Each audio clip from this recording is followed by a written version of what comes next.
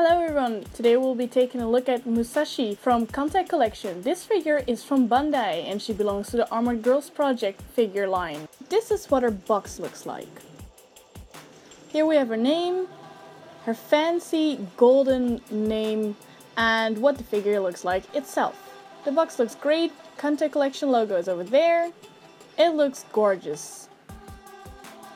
The box looks really luxurious with the gold and the black, and this is what it looks from the back.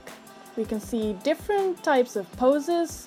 She comes with 3 other faces. This is one of the sides.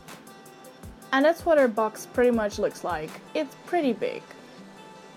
On this side we see what she looks like in her damaged pose.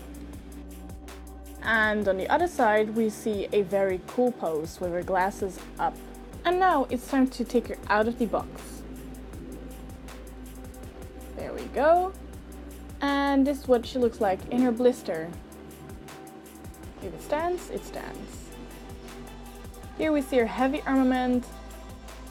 Here's a part to connect these parts and another connector for this, I think, stands for the base. Some hands, a few heads, the light armament version, the figure, and some more parts for the stand on the left and right side.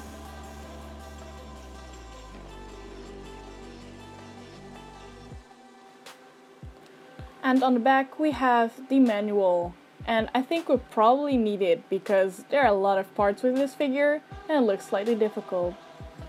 It's a close-up of the parts so you can see what it looks like. It looks pretty good to me. There are a lot of parts.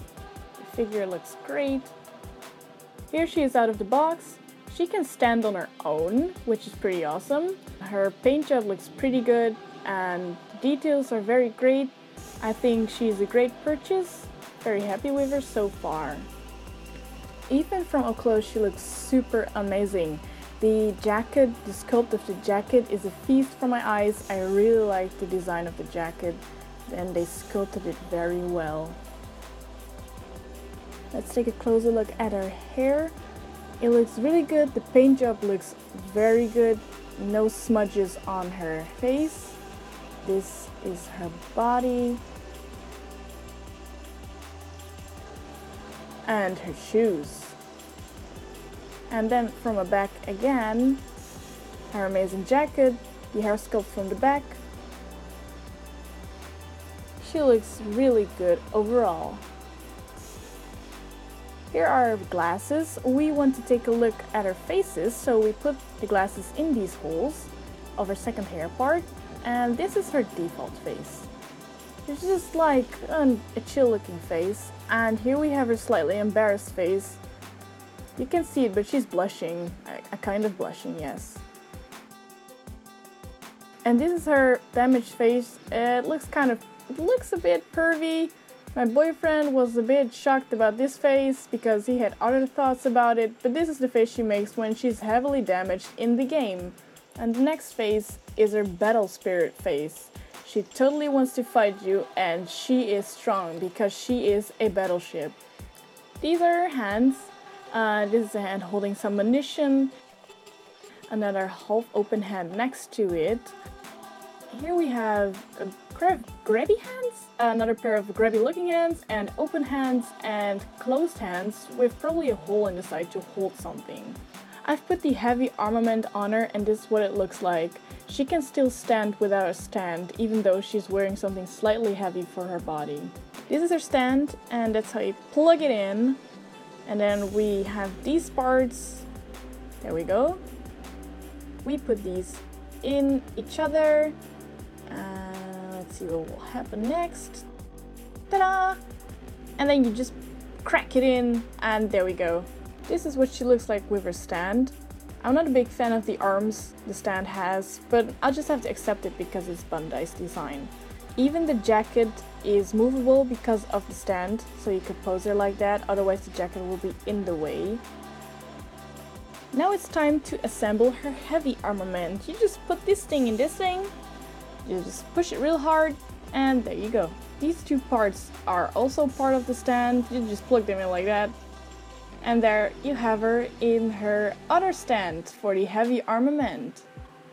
It looks really good. Her heavy armament looks very detailed. It's sculpted very well. The paint job is done great. There's even shadows on the turrets. The red is very clean. Also the red has some shadows going on over there. Yeah, it was worth the money. Now we can take a look at the heavy armament articulation. The turrets can go left and right. They can just turn around like that. Also the smaller turrets are movable. They're slightly difficult to move because they're so tiny, but they can all move. Also the bigger parts move up and down, and it can do a whole circle. It can go up and down. It can go sideways, and you can make a deformed circle with it like that. It can even move inside and like that. And you can just turn it around like that, but that doesn't look good, so we'll just put it back. Here is another close-up of our heavy armament parts.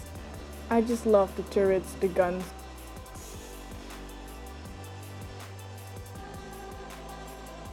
It looks really good. I'm just showing off this figure to you guys. And here you can see what the armament looks like from the inside. There are a lot of details going on the inside as well. Time for figure articulation. You can move her hair around like this, all the way up. And she will look like some kind of racing Miku. There we go. Racing Musashi figure. And we can bend her head forward and backwards. Her leg goes pretty far for that skirt, maybe too far for that skirt. The foot is slightly movable, not too much, and her upper body is very movable as well. And she can even make the split. And we'll have to turn around because I will show the articulation of the jacket. It's slightly movable to both sides, up and down, to the left and to the right. The arms can't move too far because of the jacket. I honestly don't know if I can take the jacket off because I haven't seen it. And this is what she looks like next to Figma Nagato. I honestly think her battleship parts are way more impressive than Nagato's. I really love them both. And this is also the end of the review. I hope you guys liked it. The conclusion is this figure is great. It's really good, but not for the price she goes for, which was 12,000 Japanese yen. I purchased her for half the price, so it was around 6,500 yen, and that's what she's really worth. That's my personal opinion about her. I honestly wouldn't have bought her for the expensive price of 12,000 yen, because that's how much your skill figure goes for from Guzma company. And yes, I would throw that kind of money at that figure, but not for this one. If you can get her on sale, she's worth it.